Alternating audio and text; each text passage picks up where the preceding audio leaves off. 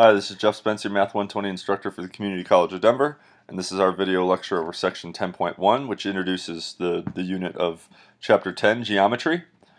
In this section, we're going to look at points, lines, planes, and angles. Let me just go back real quick. Eventually, at the end of this unit, we're going to basically do applications of things that you would maybe do at your house with a landscaping project and figuring out the cost of that, or fixing up certain things at your house and what would be the cost of painting or laying flooring.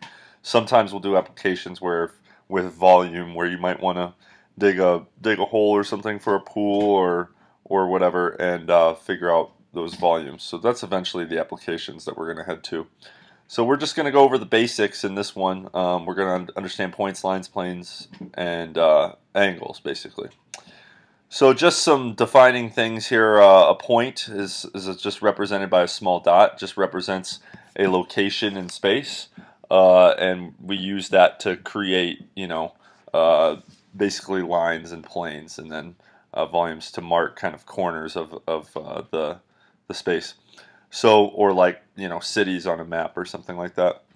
So a line is just, when we connect 2 points, and we're going to measure lines. Well, actually, we're going to measure line segments, like from A to B, the length of that, okay?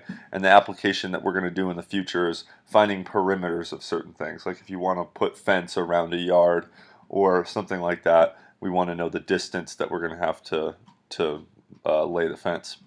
So distance is going to be a big thing with lines. And then when we make a two-dimensional space, we call it a plane. Think of like the top of your table or tabletop, or like a piece of paper, and now it's in 2 dimensions. It has a length and a width, and it has a 2-dimensional size. We call that area. And so we're going to be finding a lot of areas, like if you want to carpet your room and you need to figure out the area that you need to cover or something like that. So those are the things we're going to do. Some important conversions. I have this slide if you want to write this stuff down if you need it. The U.S. system, you got to remember that 12 inches is 1 foot, 3 feet makes a yard, and 5,280 feet make a mile. These are our common conversions, and common distances that we use are measures of distance: inches, feet, yards, and miles. Metric uses millimeters, centimeters, meters, and kilometers. So 10 millimeters, a millimeter is really small. It makes 1 centimeter. 1 centimeter is like the last digit of your pinky, if you think about approximately. So a small distance. 100 centimeters makes 1 meter. Centi, the prefix for centi means 100. It's a Latin prefix.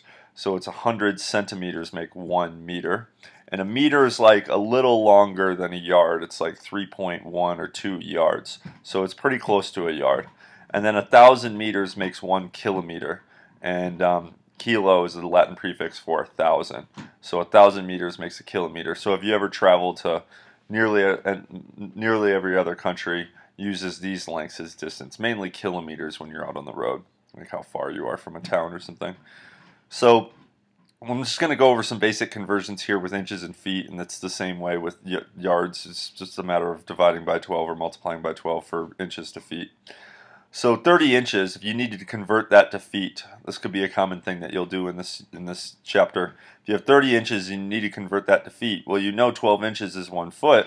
So a lot of students get confused. Should I divide by 12 or multiply by 12? The answer is you need to divide by 12, because if you think about it, 30 inches, if you divide that by 12 and you get 2.5 feet, that makes sense, because you have the 12 inches and then another 12 inches, which is a total of 24 inches. That's the 2 feet. And then another half foot, 6 inches on top. So that makes sense.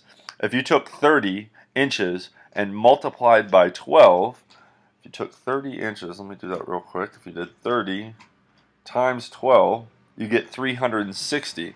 So do you think 30 inches is 360 feet? That doesn't make any sense at all, because 30 inches are small, and that doesn't make 360 feet, which is really long distance. So if you're nervous, just do them both and see which one makes sense. But these conversions are pretty common. So then the other thing, if you need to convert feet to inches, then you multiply by 12. So 18 feet, if you take 18 times 12, you get 216 inches. So that's how those, those conversions work. Angles. So we're going to talk about some real basic stuff with angles, just mainly in triangles. But just so you know, an angle is really just kind of the size between two rays or lines. It's measured here. This little kind of, it's not really a distance, but it's really like the gap between these two lines. Okay, so we have an angle, and the angle is really this labeled by this number 1.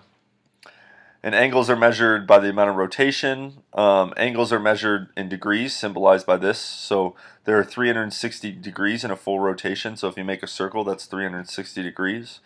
If you think of like the coordinate plane and the XY plane, when we were doing graphing from the last unit, each perpendicular part of it is 90 degrees. So if you go from the X to the Y, the first rotation is 90 degrees, and 4 90-degree angles make up 360, which is a full rotation. So for example, you know, if an hour clock moves from 12 to 2, or sorry, a minute clock or an hour, doesn't matter, moves from 12 to 2, what is this angle? Well, full rotation is 60 degrees, and it's moved 2 out of the 12 parts of this circle. So if you take 2 divided by 12, reduce that to 1/6, and multiply that by 360, it's 60 degrees. So this would be a 60-degree angle. And then we have names for angles. This is just good to kind of know. Keep that in mind, especially right angle, because we'll refer to right angles. We'll refer, to right triangles using the Pythagorean theorem. An angle less than 90 we call acute. An angle that's exactly 90 we call a right angle. You'll see this notation with this little box here. And an angle greater than a 90 but less than 180 is called obtuse. And a straight angle is just a line, 180 degrees. But usually we use these 3 terms, especially right angle. So that's it. It's just an intro. We're going to get into more details with perimeters, lengths, triangles, angles, and areas coming up here in the next few sections. See you then.